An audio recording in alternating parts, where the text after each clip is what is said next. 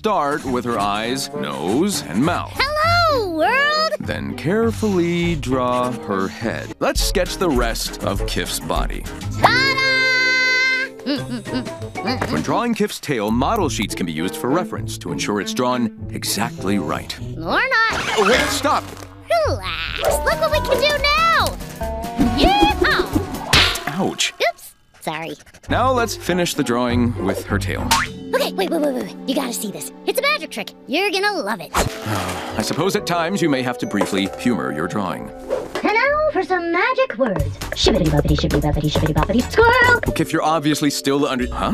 Where'd you go? Hey, you found me! Let's play some hide and seek. Okay. You can go hide, and I'll... Can you find me? Hang on, what?